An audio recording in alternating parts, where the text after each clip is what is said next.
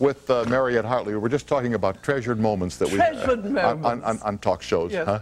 Yeah. I think my probably all-time favorite one was they gave me 4 policemen's wives and told me exactly what their names were 2 seconds before I was supposed to. Now, I'm slightly ADD anyway, so if people give me rushes of information, I'll remember them anyway.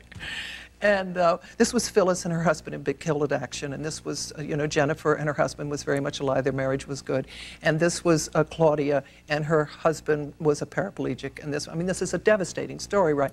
And this is Nancy, and her husband has no arm. So I started by saying, now, Phyllis, you and your husband have a good relationship. How's it? No, my husband died in the line of duty. I'm going, oh, my God, there's no way that... And Claudia, now, your husband's arm was blown off. And no, my husband and I have a very good relationship since last time. I was finished. There was no way you could pick me up off the floor. And it's a terrible story, but those things... I'll tell you the one I told you in the break, but I won't imitate the guy, okay? They gave me a fellow named Etok, who was an Eskimo. And they were talking of, this was back in the 70s, everybody had to have power. Women had to have power, blacks had to have power, Eskimo power, okay? So the notes come to the hotel the night before, and I'm reading the notes, and at the bottom it says the man has a very slight speech impediment. You'll never even detect it. I couldn't understand what the guy was saying. His speech was so terrible and garbled because the man was, you know, he had an impediment. Barbara Walters is over there laughing her butt off. And I said, we'll be right back with more from Etok and Barbara Walters after this break, and made her come out and finish it. Oh, man. It's awful. I mean, people have no concept of the kind of pressure you're under, and millions of people are watching you make one mistake after the other mistake. I was so grateful that people would write me and just say, you know, no matter what you're doing, Miss Hartley, stay with it, because we really love all the mistakes you make. Yeah. I mean, we really identify with you. We enjoy watching the train wreck. Dumb human every morning.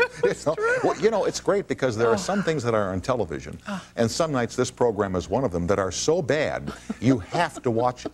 You know, the Hollywood Christmas Parade here in Los Angeles is so bad. Anyway. Oh, with Lisa Gibbons, who I love dearly, and Bob Eubanks, who's a buffoon, okay? It is so bad, you must watch people wreck themselves. I know. It's unbelievable. It's so bad. Train wrecks have always been fun. Yeah, exactly right. Exactly right. Oh, so any summer vacation this year? I mean, you're very busy now with the new sitcom and with the show with I didn't take one. My last one did really? me in. Yes, it did me in. It was actually probably the last vacation our family ever took as a family. My ex-husband, because of this family vacation, actually is a kind of man who is very, very European and very controlled. And he really was the kind of man, I don't know, many men can identify with this across America, I'm sure.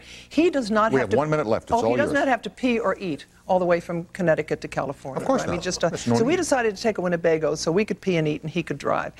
The worst part of the trip was when my mother-in-law, who happens to be French and doesn't speak a word of English, about 20 miles out of Mount St. Helens, so the powder was still going, my kids woke me up and said, grandmother isn't in the Winnebago. And I said, where is she? And I said, Maman, est-ce que tu es là? Est-ce que tu es là? No. Anyway, 50 miles down the road from the Arco station, we realized that we've left my mother-in-law at the Arco station, and that was enough the beginning of the end. Yes. Much success with your new sitcom here at CBS.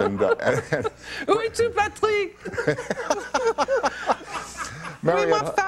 Go ahead. Mariette Hartley appears in To Have and to Hold starting in September on CBS and appears on stage in The Lion in Winter at the La Mirada Theater starting in November. Thank you, my friend. Thank you, honey. We will continue after this short break. Tomorrow night, Rosie O'Donnell from the very popular Rosie Show, which appears across the country, our old friend Judge Mills Lane, and a special guest appearance by my friend Bob Eubanks. I went a little over the top there. I take it back. He just, But maybe I'll get tape if I can before I leave of the Hollywood Christmas parade, and you'll know exactly what I mean. I mean, it's just unbelievable.